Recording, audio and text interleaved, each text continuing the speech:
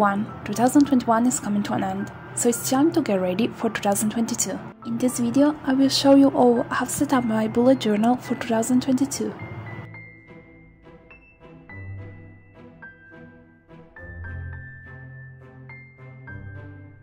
For 2022, I'm gonna use a notebook by Scribble Dot, the Honeybee one, which I love. I've never used a notebook by Scribble Dot, but since I've heard amazing things about their products, I really wanted to try at least one, so here it is.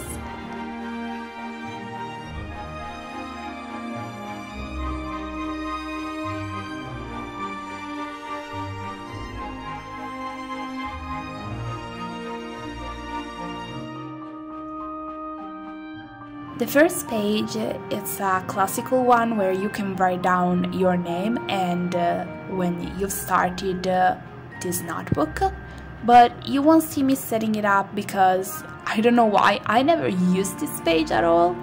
The following pages are again pages that I won't set up because I simply don't use them. I know by memory my keys and the color code, and I've never used that index, so just letting you know that they are in this notebook, but I won't use them and you won't see me setting up anything there. A thing that I love about this notebook is that at the end there are some pages called pen test where you can literally try out all of your pens just to see how the paper is gonna react to them.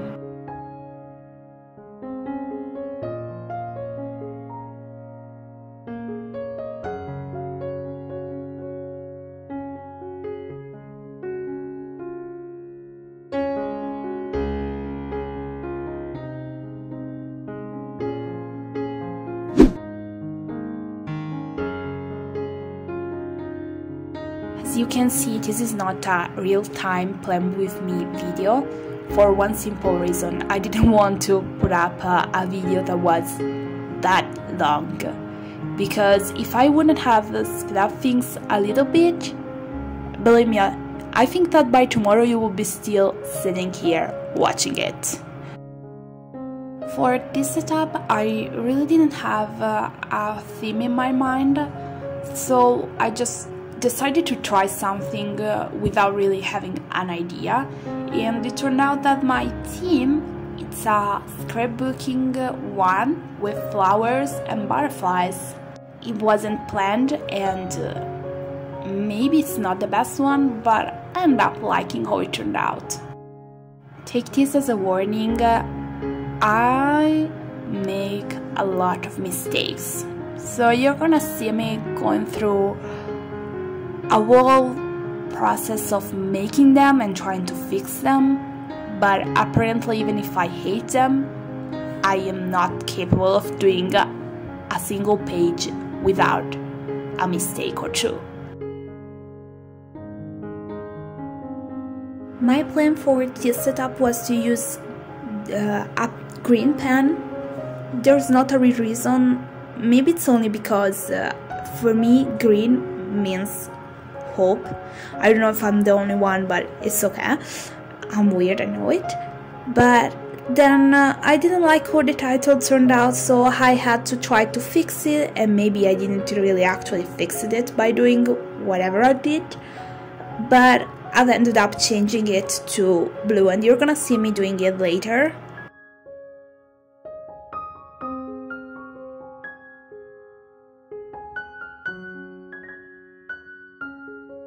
As you can see here, there's a missing part, and that's because my lovely camera, which is a little bit old and probably also that's the reason why, decided to stop recording. And this wasn't the only moment I had a problem or two with it, so I've ended up using my phone after the cover page to record everything.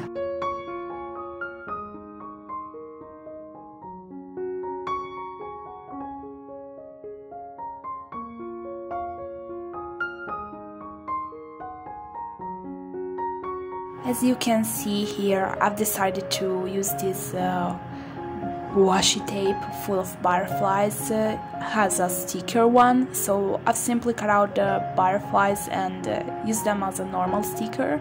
And I absolutely love this washi tape, it's so beautiful.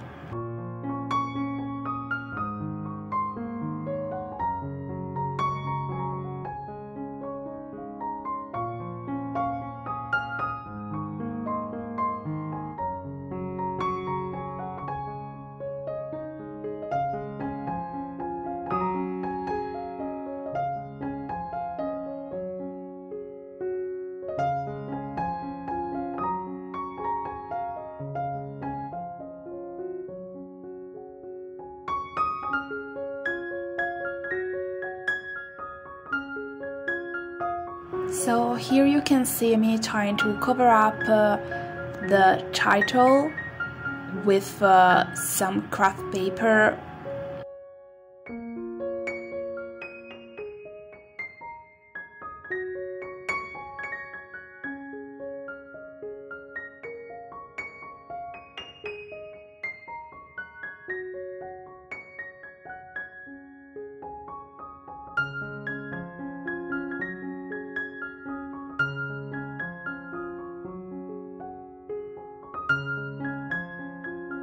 Something went wrong between the 0 and the 2, but it's okay.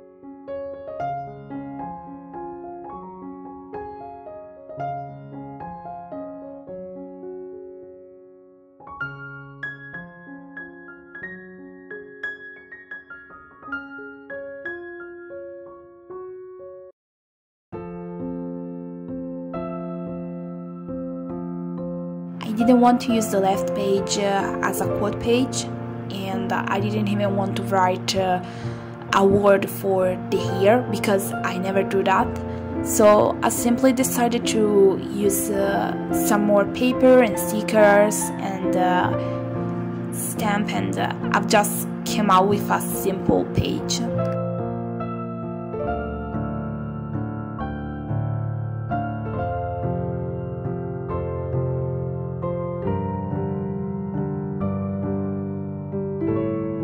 That question is still in my mind.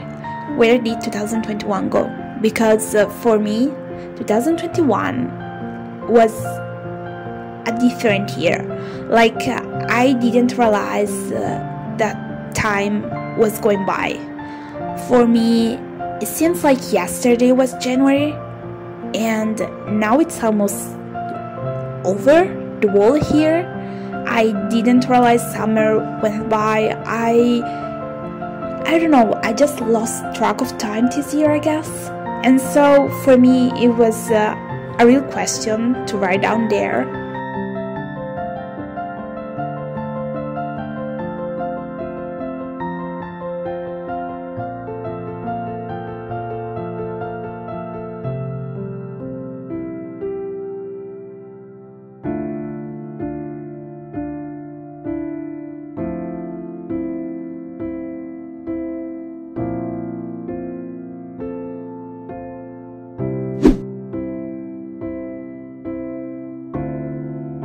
As you can see, for the future log, I've decided to create a Dutch door because I didn't want to write the title more than once. Yes, I'm lazy and I know it.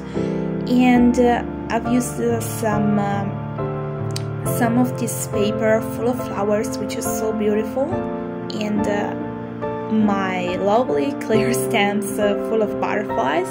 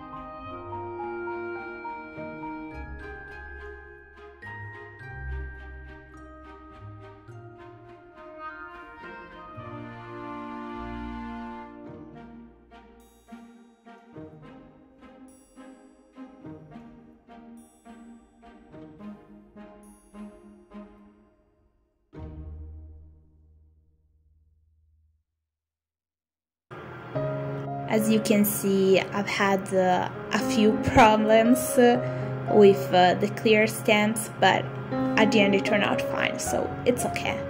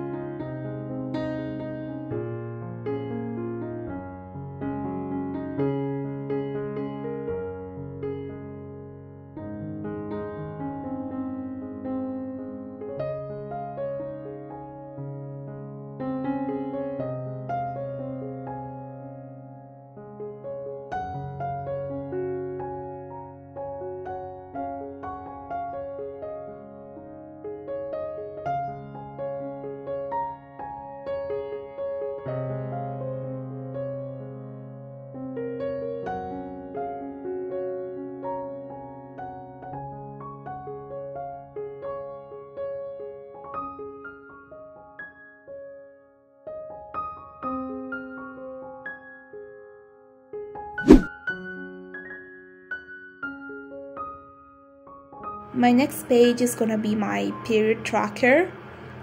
I'm sorry for the bad quality, but I don't know why for a few seconds it's gonna be like this. My phone didn't want to be probably good at recording it, I don't know.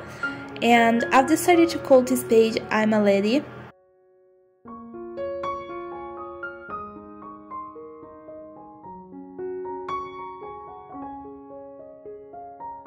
I've written down on the left side the days of the month and the first letter of each month.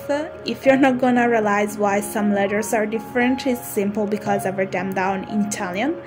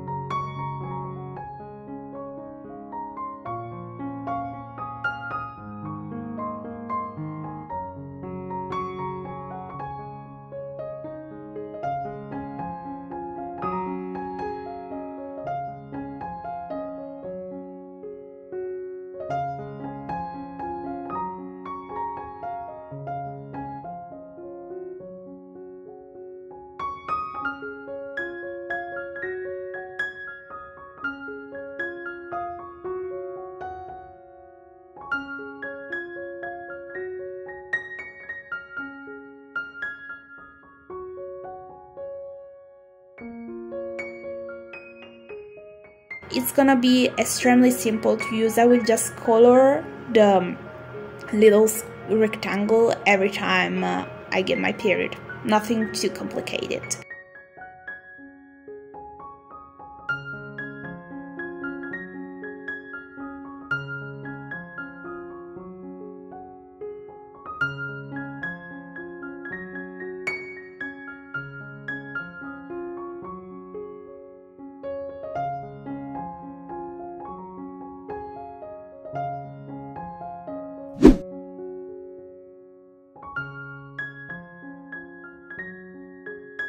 The next page is gonna be my migraine tracker. It's important for me to have it next to my period tracker to see if the two things are connected or not.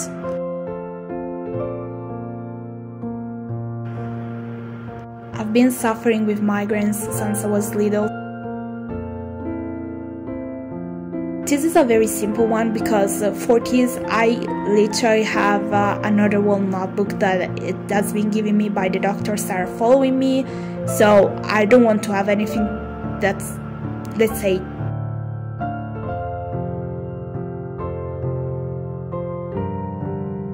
this one. It's a simple one. I'm just gonna color according to whether I'm gonna have a strong attack or if I'm gonna take a pill or another to, let's say, feel a little bit better. Nothing too complicated.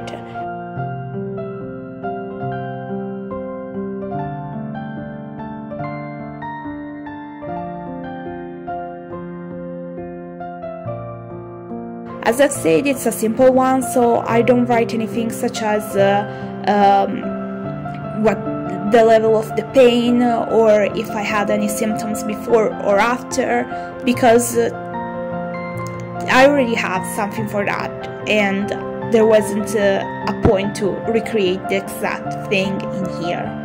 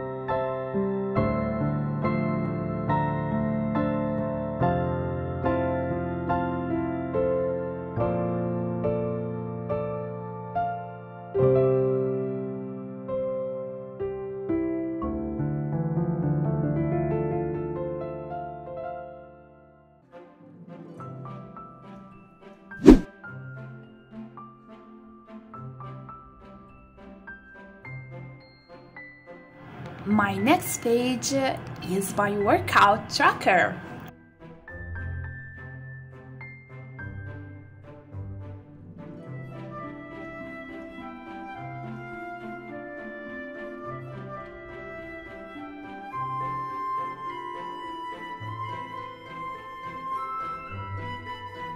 It's the same exactly structure of my previously two trackers, so it's pointless for me to explain how this one works, but I just want to tell you that this is the simpler version, while in each single month I also write down what part of my body I've trained that day. In this case it's just I worked out, yes, I colored, I didn't, I don't.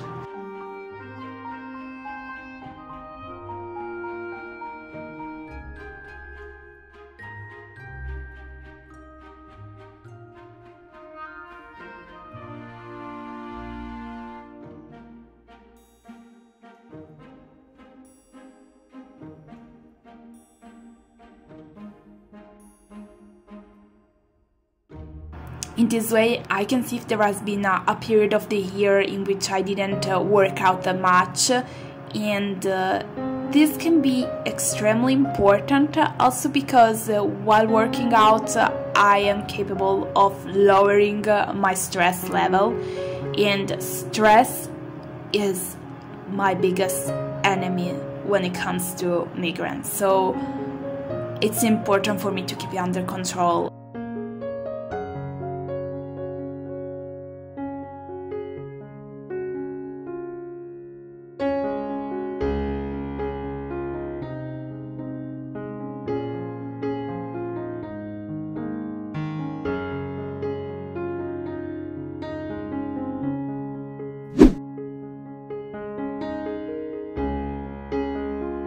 And then it's time for my last time high.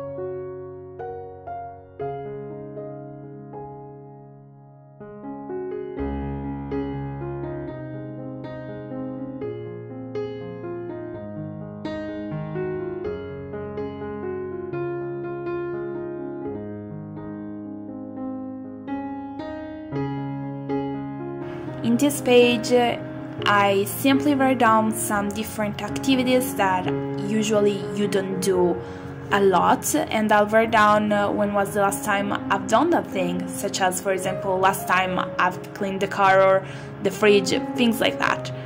In this way I will be able to see when it was the last time I've done it, and in this way I'll also know when it's gonna be time to do it again.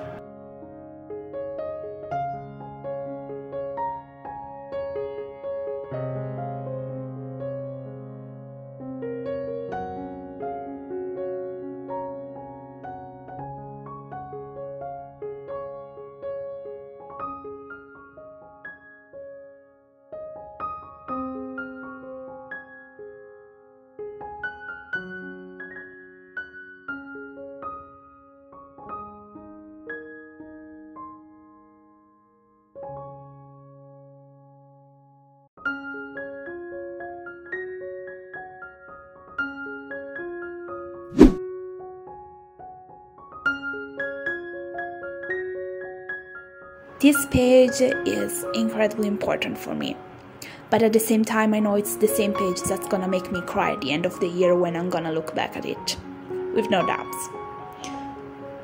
It's my outcomes page.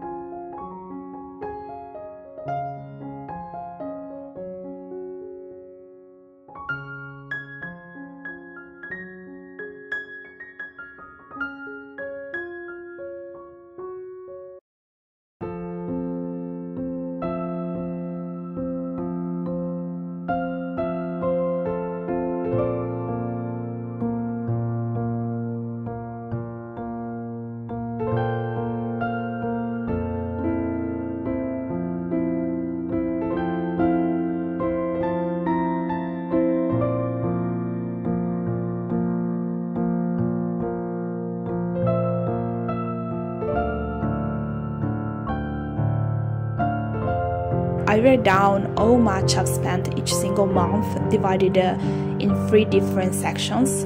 So how much I've spent in physical stores, online, and taxes and bills. And at the end I will leave a little section to write how much I've spent in the whole month, and at the end of the year in the whole year.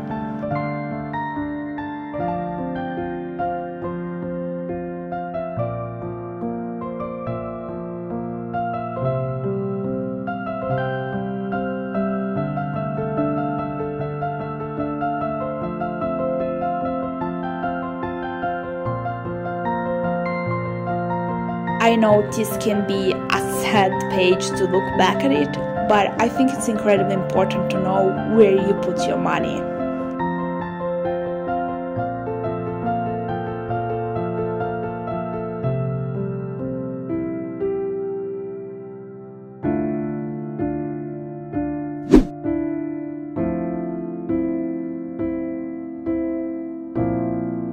This year I've decided to do also a social media tracker, if we want to call it in this way.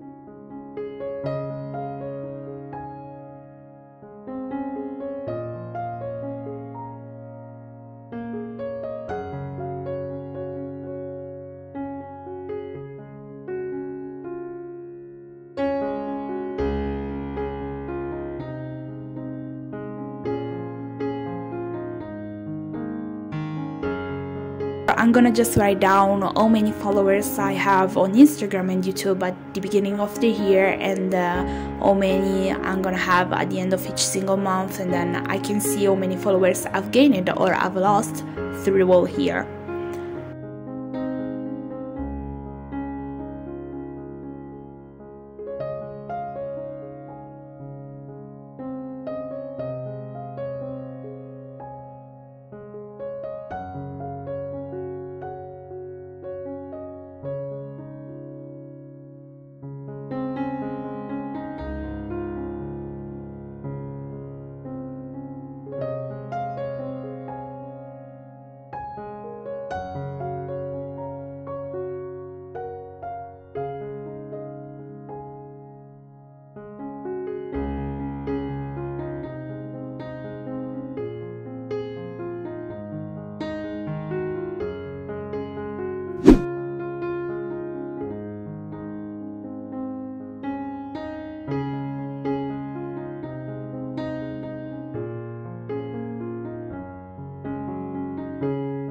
And now it's time to work on my latest spread, which is gonna be my passwords one.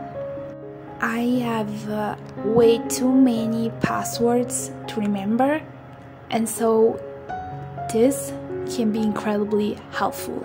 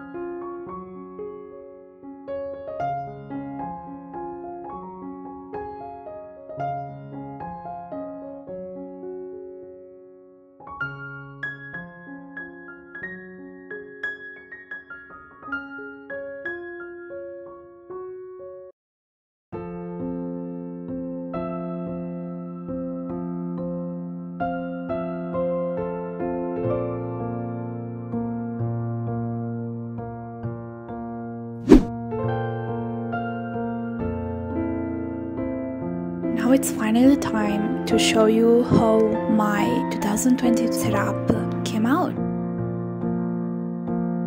The question that I have for you today is, have you already set up your bullet journal for the new year?